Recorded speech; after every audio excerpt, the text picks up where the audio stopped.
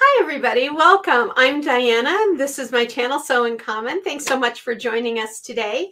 So recently I have been getting some questions and I thought today would be a good day to do a Quilt Lab, kind of a Q&A on what to do when this happens, when we're piecing our blocks in the hoop. And I'm going to be answering some questions that I've received from some of you, our viewers, like I'm getting a funny string when I wash away my wash away stabilizer, things like that. What do I do when that happens? Well, if any of that kind of thing interests you, if you're doing our quilt along and you're seeing some things that you find kind of weird, stay tuned because today that's exactly what we're going to answer for you.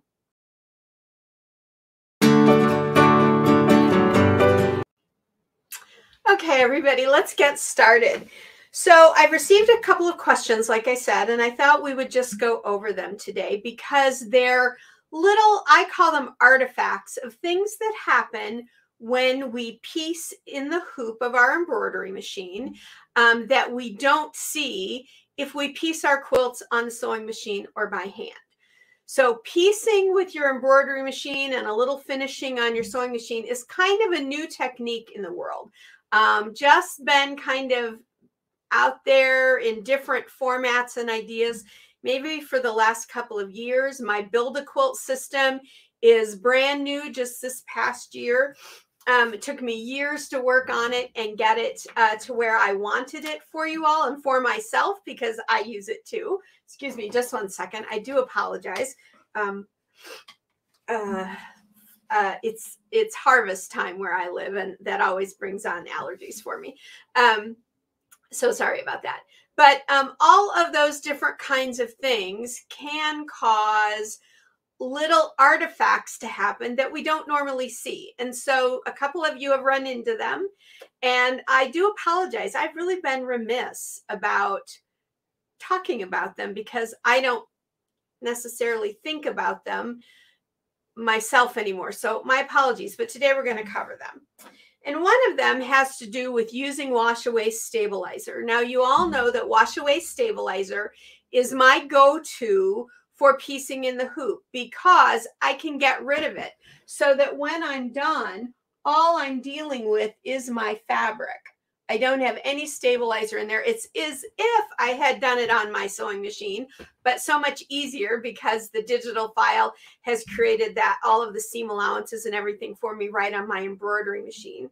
And I don't have the extra bulk of using a cutaway or a lightweight muslin, which are both fine. They can be used, and I will admit I used them for a long time until I ran a lot of experiments and decided wash away was the way to go. However, you might see, now none of you have said anything about this one to me. This is something I found, and I thought, you know what? We should talk about this because if I'm seeing it, then some of you guys might be seeing it too.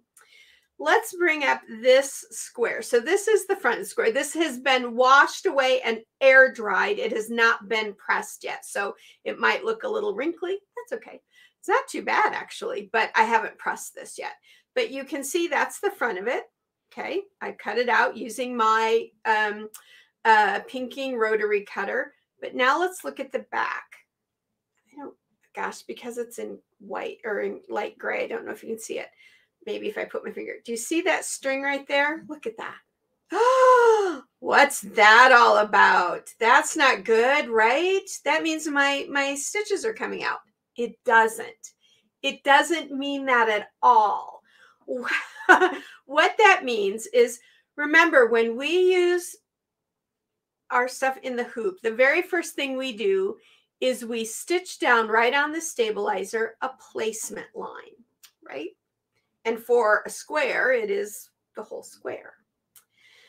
Then we cut it out, we take it and we rinse out all the stabilizer using my little method.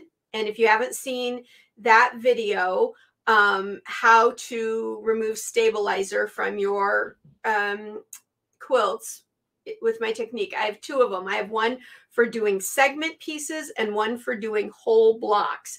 I prefer segment, but you can do whole block if you like. And the one reason I like segment is because I can take care of this kind of a thing if I see it much easier than if it happens with the whole block.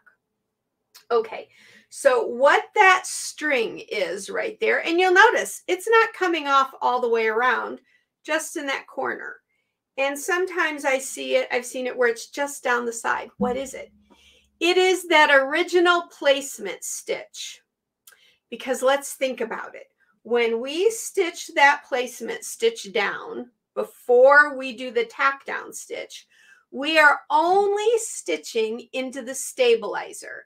And when this stabilizer gets wet, what happens?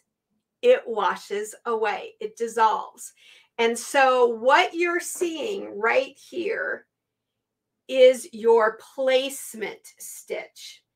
And I wouldn't come in here and start trying to drag the whole thing out, because then you're liable to start tearing out other stitches. But if that's there, just to get rid of it, I like to take these little handy dandy snips. See the little hook on here, right here? Do you see that little hook? That is so great because it gets right in to the fabric and the string. Let me see if I can show you here. It gets right in there and snips just that string as close as you want it. And then I snip it at the other side, and there's the little string that was there. Now I throw that away and I keep using it. Now I've seen on this block that it's also coming free over on this other edge a little bit. So I will go in there and I will just snip this off too. But I don't pull on it and try to make the whole thing come off, because sometimes, and what happens most of the time, is your tack down stitch that tacks the fabric down will catch that string and it can end up just staying in there. And that's fine. It's that final stitch though that you want to make sure stays there, because that's your guideline, and it will stay because it's in the fabric. It's not getting washed away.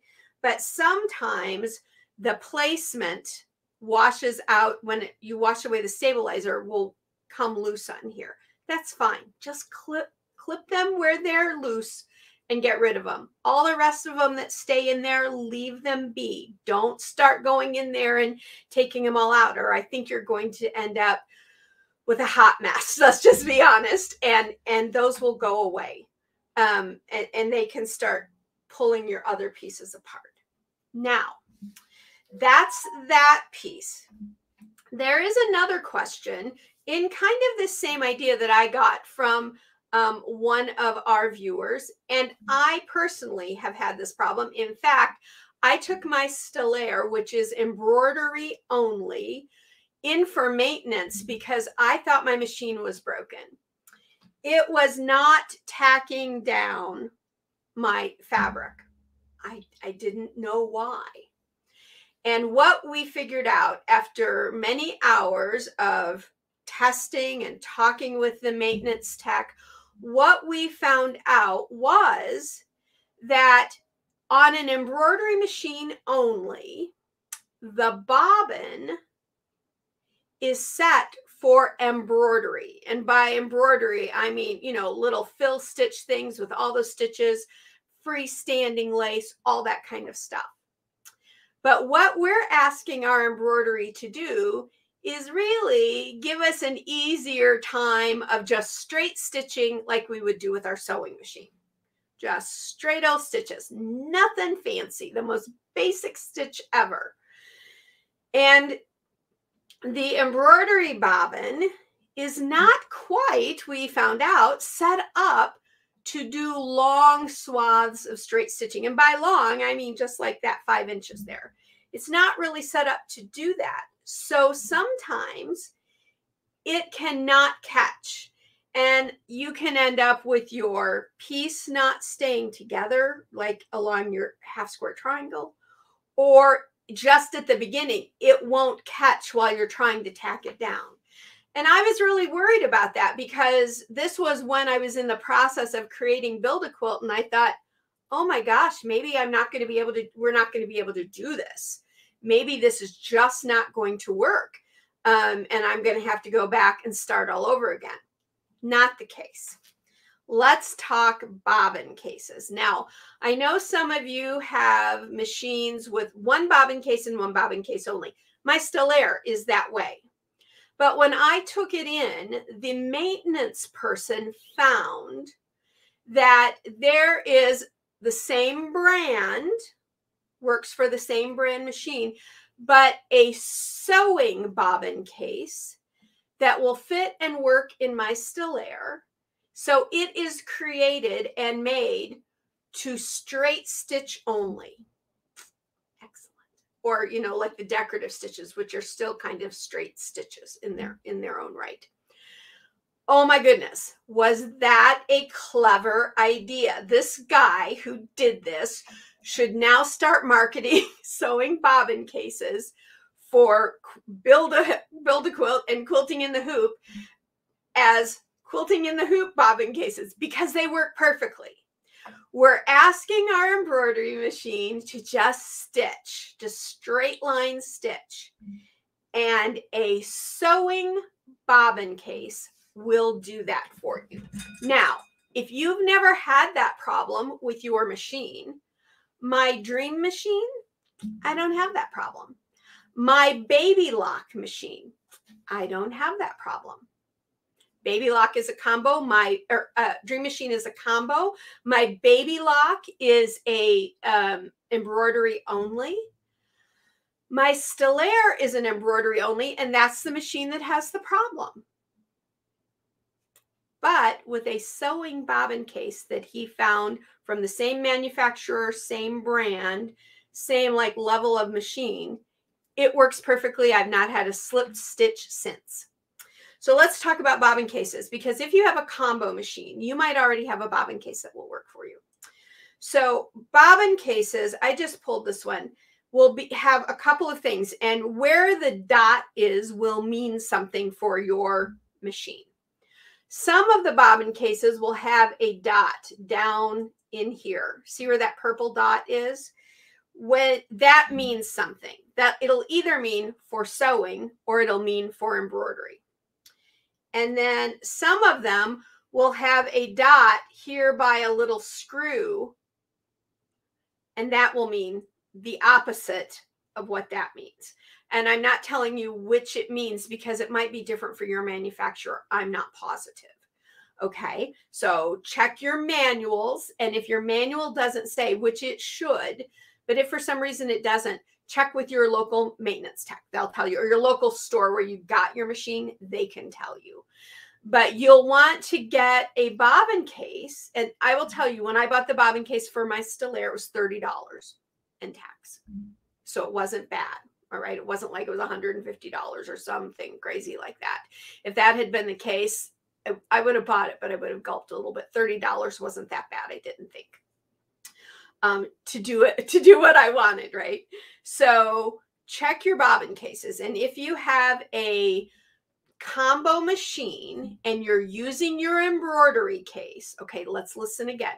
If you have a combo machine and you're using your embroidery bobbin case and you're having this problem, flip it out for the sewing bobbin case and just give it a little test, because it should work for you much better. Mine sure did. Okay. And he even tried it on some other brands. The shop where I get my machines carries 3 brands of machines. He tried this idea out on all 3 and it worked. He tried it on Janome, Brother. Oh, what's the other one? It's not Baby Lock. Janome, Brother. Maybe it was Foff he tried it on. But it worked perfectly. Okay. So if you have an embroidery only machine and you're having that problem, then talk with the shop where you got your machine and see if they can find for you same manufacturer, but a sewing bobbin case that will work. Now, if you're not having this problem, just everything I just said, just keep it in your back of your brain for someday, maybe, if you ever need it. Don't do anything if you're not having the problem, okay? This isn't something that everyone has to go and do. This is something that is a fix if you're having that problem, Alrighty. So please don't go running into your stores and saying, I have to have a sewing bobbin case. Diana says so if I want to quilt. No, that's not what I'm saying. I'm saying only do that if you're having that problem. Make sure from your maintenance tech that there's nothing else going on with your machine as well, that, you know, you haven't, you know, not cleaned it in 3 years, or you guys know what I'm talking about, because we all kind of do that sometimes. So make sure there's nothing going on with your machine, and then talk about that idea with them. Okay. All righty. So that is the 2 stitching questions that I had. Now, the third thing I want to talk about today, this is not going to be a horribly long video this week, but these things are important that we talk about. The third thing is, I've had several people contact me now and say, can we join your quilt along? Of course, we're in week 2. You can join, of course you can do it.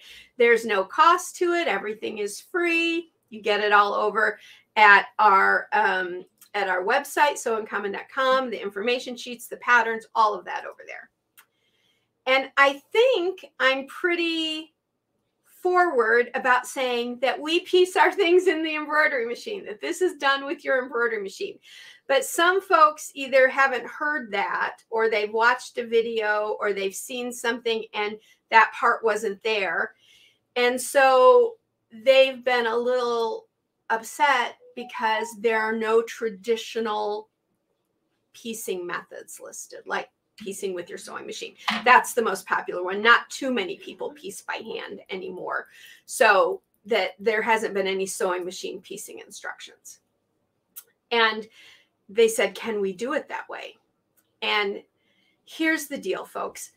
Build a Quilt is about giving you the luxury of doing it with your embroidery machine. I've been a quilter for over 55 years. I can certainly piece on my sewing machine.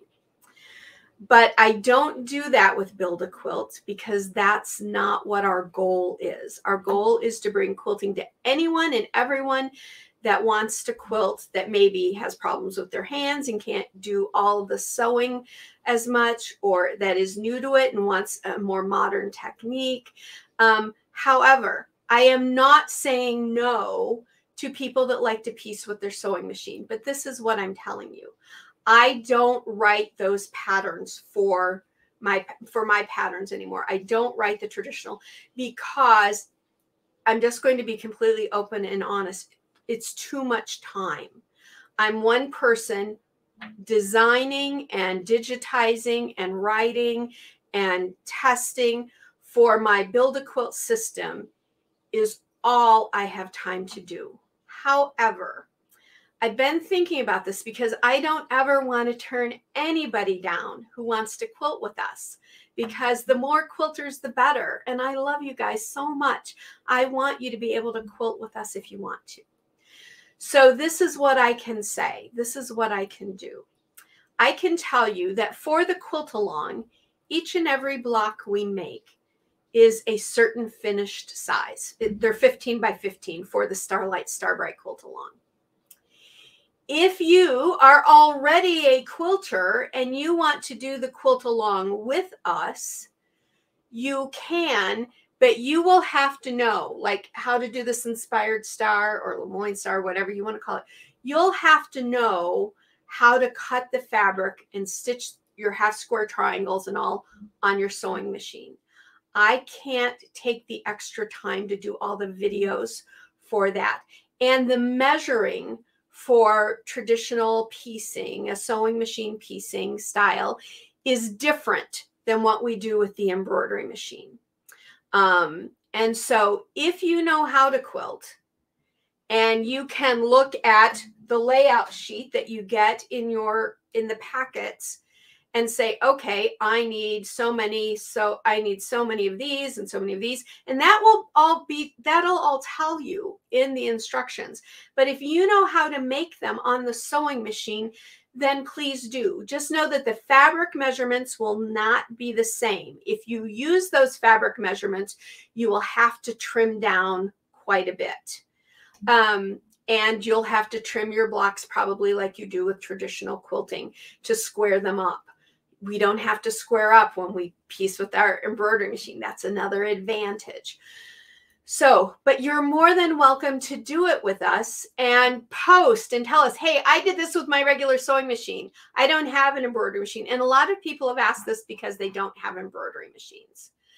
But I don't want to turn you away and say, no, you're not welcome, because of course you are welcome. I just don't have the time.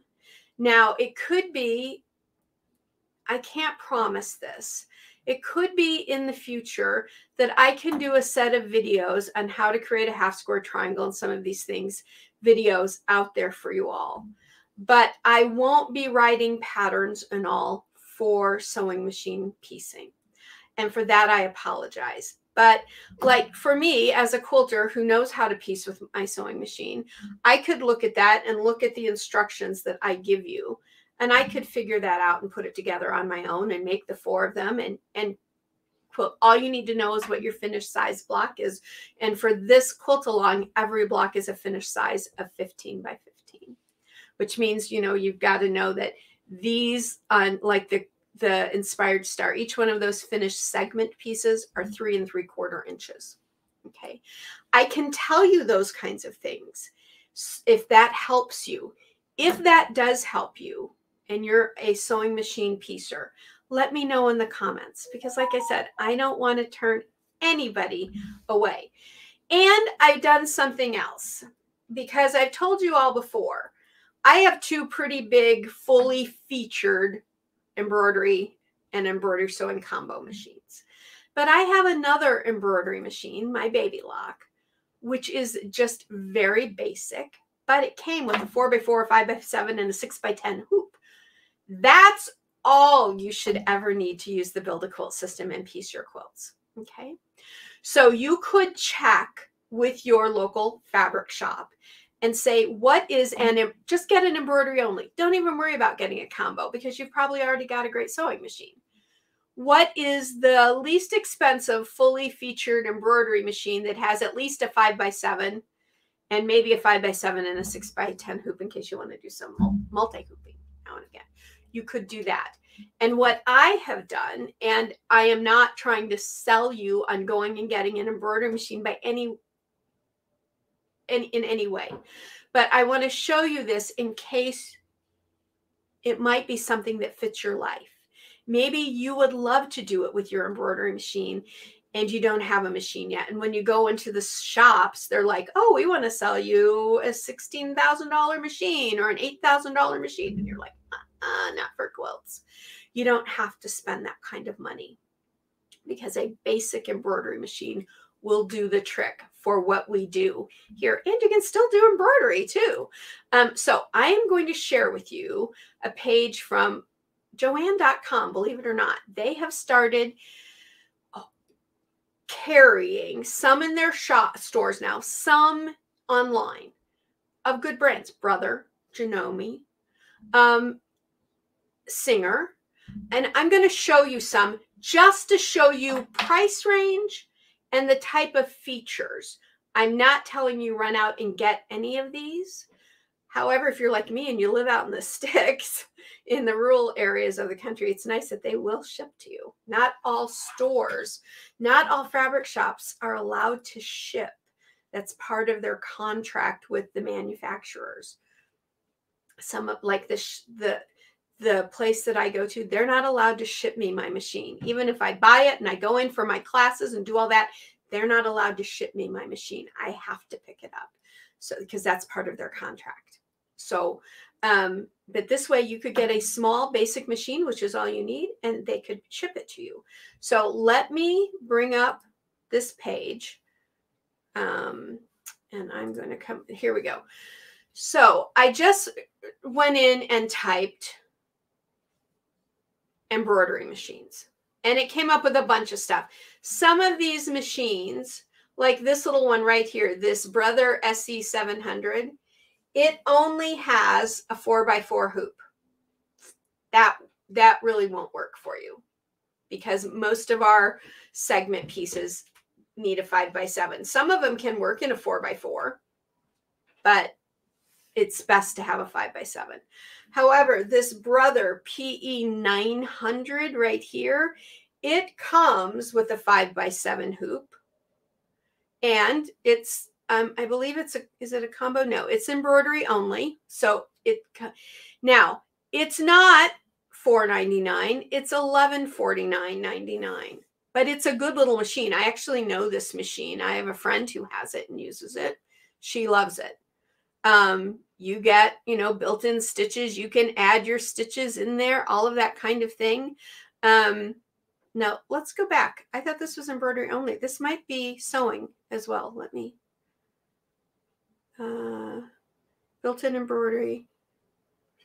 Yeah, no, embroidery. Downloadable. Oh, and you get 50 free downloadable designs. So something like that would work perfectly if what you want it for is maybe a little bit of embroidery now and again, but you want to build your quilts with us. Okay. This PE 545 right here, again, only a 4x4 hoop. However, I'm loving that I'm seeing this wireless LAN on here. That means wireless means you can wirelessly send your files. That's nice. So let's look at SE200. That's the other one I want to look at. Oh, let's talk about this Janome Memory Craft 400E. This is an embroidery only, and it's a nice machine. Look at this price here, $24.99.99. Do not get it from Joann's. QVC, of all places, has it right now for $11.47.19. And here's the cool thing. The hoop that comes with it is 8x8, which means you're going to even be able to make some of our extended size pieces that is coming in the new year. Okay, that 8x8 is a great hoop size to have, and you could do some multi-hooping with your smaller segment pieces, but don't pay $2,500 when you can get it at qvc.com for $11.47.19, and they break it down into monthly payments for you too, if that helps. So that makes that machine much more palatable. I don't use personally Janome, but I know that a lot of people that do and love it. Okay, this little Elna, only a 4x4. This Singer SE9180, you don't want this one. It's a combo machine, and I'll tell you the reason why you don't want it. It comes with one hoop, and the hoop is the oddest size I've ever heard of, 4 by 6 3/4. Very interesting hoop size. But unfortunately, you couldn't do your 5x5 segment pieces in it because it's not wide enough. It's only allows for 4-inch wide. However, this one right next to it, and I love this one, the Singer Legacy SE300 sewing and embroidery. This is a combo. This embroidery only version that they had out for a long time was my very first embroidery machine that my husband purchased for me as a gift when I started loving embroidery. And I will tell you, this little machine works great. You get a 4x4 hoop and a 6x10 hoop. And I know they make a 5x5 if you wanted to purchase a 5x5 as an add-on piece. And look at the price, guys, for a combo machine, $799.99. Now, I know Singer went through a long period of time where it got really a bad name. I don't know why. I've never had any problems with my Singer. I still have a Singer heavy duty machine that I use today. It's the best little workhorse machine I've ever owned. I can tell you this is a nice little machine, and I can tell you that it would work beautifully for piecing in the hoop. So if you're wanting to jump in, that's a thought for you. Okay, let's come back over here now. Let's get rid of that. Those are just some machines that I found through Joann's. You can check allbrands.com. They are a machine, all brands, and they're fantastic. I know those people very well, and they're wonderful. And I do believe they can ship some of their machines. Check them out. You might find a really good deal on an embroidery only. I know that Legacy was a combo machine. If you don't have either sewing or embroidery and you want to get going on this, a little combo machine like that would work great. But like I said, I'm not pushing you guys to buy any machines at all. I just wanted to give those of you that have been curious and saying, I can't because I don't have an embroidery machine, and why don't you do patterns for regular quilting? The other thing is there's a million other sites and people who do quilting patterns out there for sewing machine quilting.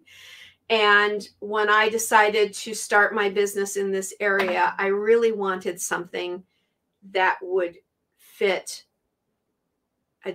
other people that were being held up because of other problems or concerns or things that they were looking for. That's how Build a Quilt came about.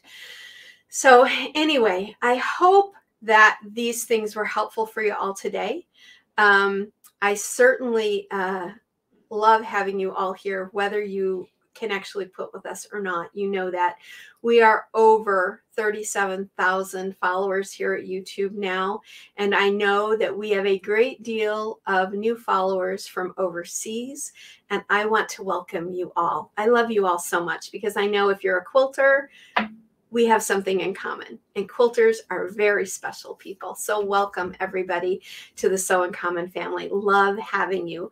If you want to contact me privately because you have some questions about some of the things I've talked about today, or you'd like more information, like I said, I'm not recommending any of the machines I told you about. I'm just telling you what I could find out from that website and the little bit I know about the legacy from having owned one.